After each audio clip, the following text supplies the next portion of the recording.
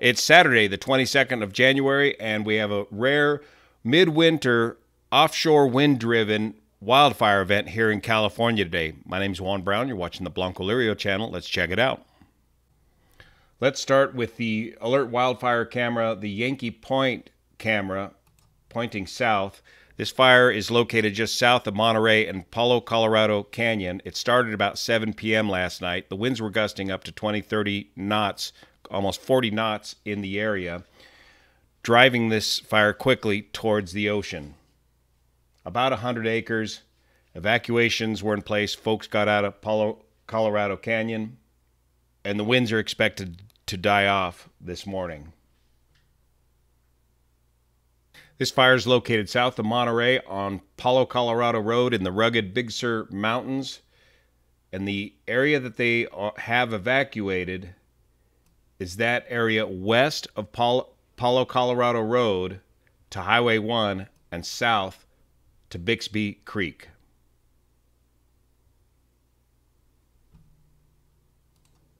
Now, there's no mapping of this incident yet because it's too early, but they show the incident right here in the bend of the road at Palo Colorado Road, and I suspect that's your point of ignition is going to be right down here on the bridge at Palo Colorado Road. A lot of these wildfires start like this, with nefarious human activity gathering up at these bridge crossings in the remote forest areas, and then a spark getting out of hand, and then in this case the fire is taken off downwind, pushed by the offshore winds, down canyon, up and over this ridge, and down onto Highway 1.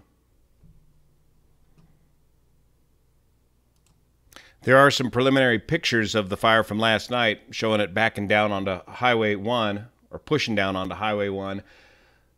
And unfortunately, the only fire evacuation map I can find is hidden behind a paywall firewall here at the Mercury News. You cannot access the important information of a evacuation without getting past this firewall. And I can't get through to Monterey County. There's nothing there showing where the evacuation map might be located. But I assume everybody's out of the way of this fire that needs to be out of the way, out of the Palo Colorado Canyon area already, I hope. Here's a good view of what the terrain looks like near where the fire started, back in the redwoods away from the coast. This is called Serenity Cabin on Google Maps. But you can see the thick vegetation and the younger redwoods. And the other iconic California viewpoint that this fire is near is the Bixby Bridge, where all the car commercials are filmed along the Highway 1 coast. Just a beautiful drive through here. And of course, this highway is currently closed. But you can see that the heavy redwood forest quickly turns to this chaparral country as you get closer to the coastline. And this chaparral in California along the coast is designed to burn. It needs to burn periodically. There you can see a fire scar burn right there. Now let's go to the aviation weather map and see what's driving this event. We've got a high pressure to our north and a low pressure area to our south. So as we go up through the atmosphere here, let's take it on up. There's 9,000 feet, for example.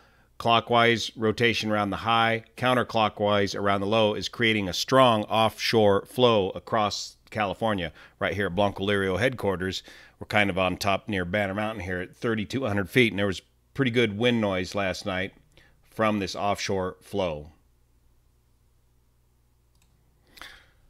Looking at the windy map on the surface using the NAM model, you can see the strong westerly flow out of the Sierra and a flow from the north in the Sacramento Valley, and it's going to slow down today. And down here where the fire is, Big Sur, it may even slow down. The forecast is for it to completely slow down and may even back up on itself by a few knots, which means this wind-driven weather fire event will be out. Here's a view of the fire from last night looking north on Highway 1 as the fire pushes down the high terrain, burning through the brush or chaparral that needs to periodically burn here in California along the coast.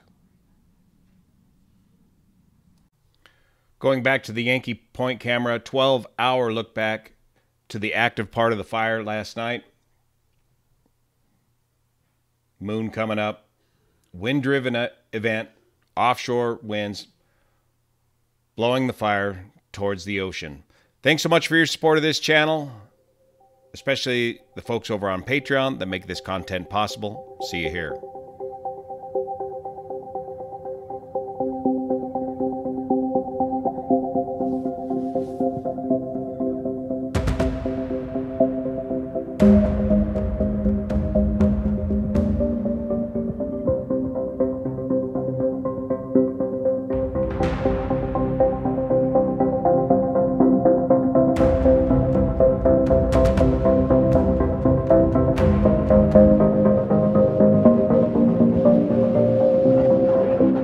Sunrise and the wind and the fire just dies right down.